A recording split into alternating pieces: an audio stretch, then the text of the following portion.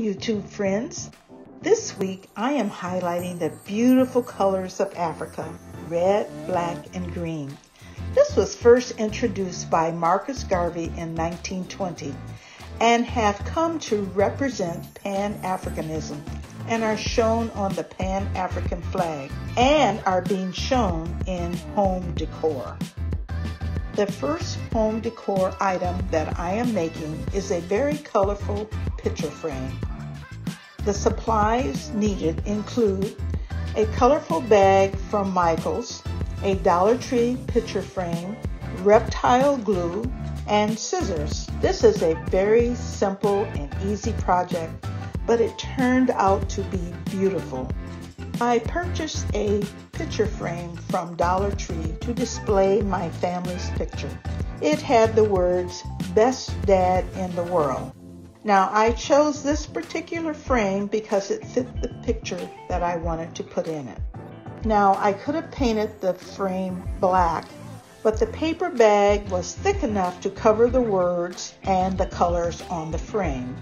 So I took my scissors and I cut the paper to size, leaving a little bit to fold over the frame so that the sides and all of it would look cohesive. I used reptile glue because it goes over the frame smoothly and it stays tacky for a bit so the paper could be adjusted to the frame. Now the ends were tucked in like I was wrapping a package, and this was done to give it a nice smooth appearance. After it was all glued to the surface of the frame, I cut an opening in the middle and then made a slit to each corner. I cut the excess paper away and folded it in on all four sides and then glued it. Because some of the white was showing in the corners, I had to piece some of the paper to cover the white part, and then I tried to use the same colors so that it would give a nice clean look. Now, once the frame was covered, I cleaned the glass and put it back in the frame and put my family's picture in there and displayed it in the home. And wow, what a difference paper can make.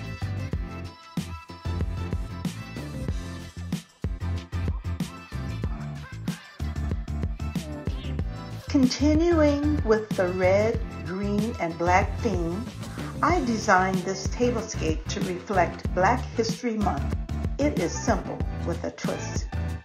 I found a black, green, and black tablecloth with a bit of yellow and orange at Michael's for $1.99.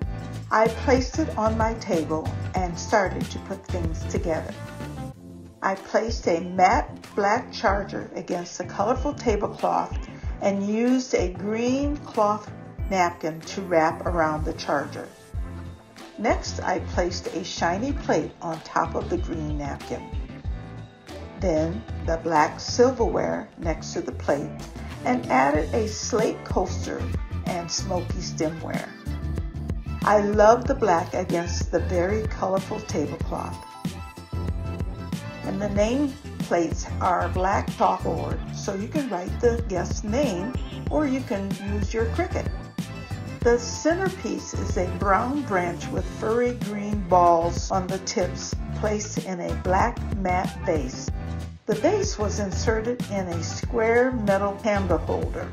The candles are battery operated due to being close to the branch and we don't want a fire hazard.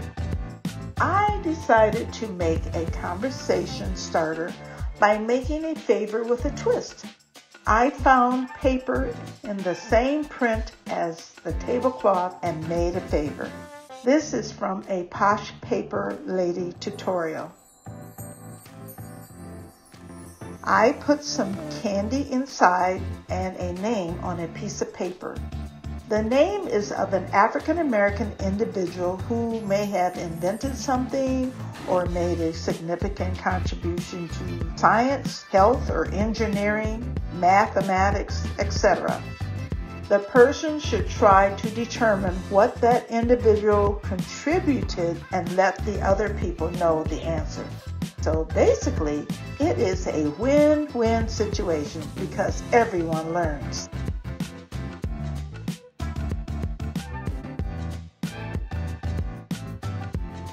If you have liked what you have seen, please comment, like, save, and subscribe. I appreciate your comments, and let me know if you would like to see a specific craft.